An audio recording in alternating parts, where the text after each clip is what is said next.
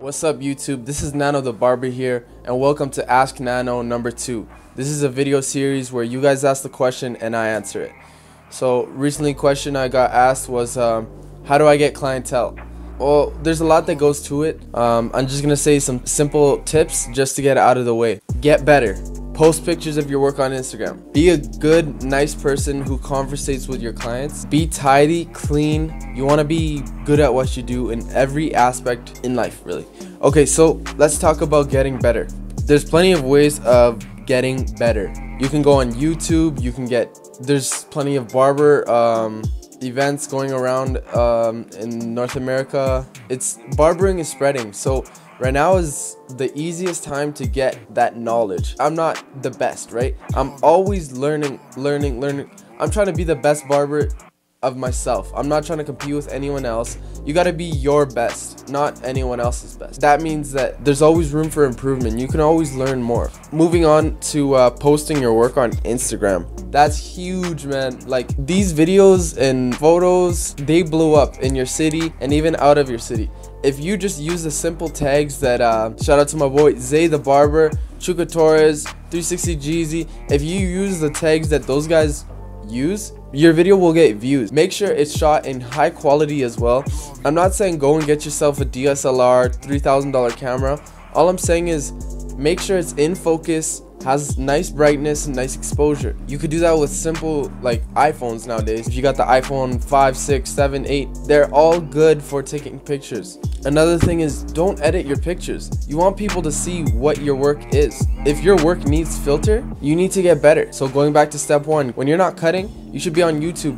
How to do tapers, how to do high fades, how to bald out. You should be learning. Okay, 3 is being a kind person who listens to your client and stuff. You want to involve yourself with your client. You want to remember things about your client. If my client says this haircut is for a job interview, next time I see him, I'm going to say, yo, how did that job interview go? Being very nice to people.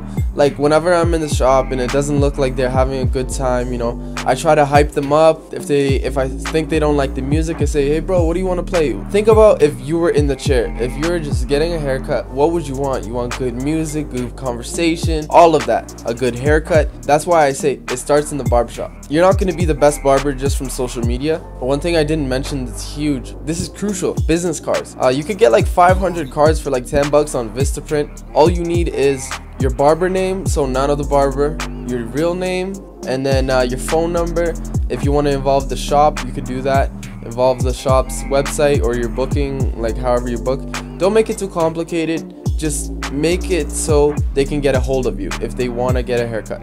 Make sure you add your Instagram because that's your portfolio, right? So I'd go to universities, schools, grocery stores. Man, sometimes I'd be out with my girlfriend at stores and I'm giving away cards while she's doing whatever she's doing, right? You never know who's going to be a client. And at the end of the day, if you give 5 cards away and 4 people throw out that card, throw it in the garbage, but 1 person comes back to you, boom, that's profits made. So you can't worry, oh, is this person gonna like it, throw it in the garbage? Who cares? Just give it to them. There's a slight chance they will go on their Instagram, on your Instagram, and check you out. Another thing I said was be clean. While you're doing your haircuts, neck dust, like dust them off, you know.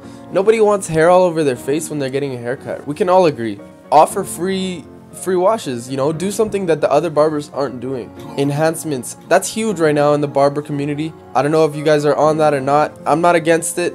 If a client wants it, I'm on it. I got Vegan, I got Kiss Express, I got Topic Spray, I got Enhanced by Chuka the Barber. I got everything, okay? If a client wants it, I got it. I offer Enhanced for free now because it's so popular. Now the norm is to have a straight, perfect hairline. So if I can do that for them, I'm gonna do it for them. At the end of the day, to get more clientele, you gotta grind. Focus on what makes you money and keep doing that. Focus on what makes your clients happy and keep doing that. You're gonna fall into this loop where it's like one client after the other, and also take in walk-ins. Make sure you're in the barbershop early and leave late. If this video was valuable to you, if you learned a little bit and want to see more, ask Nanos. Make sure you drop a question down below in the comment section, or you could DM me. That's where I get most of my questions, or you could Snapchat me, Nano Barbershop on all platforms.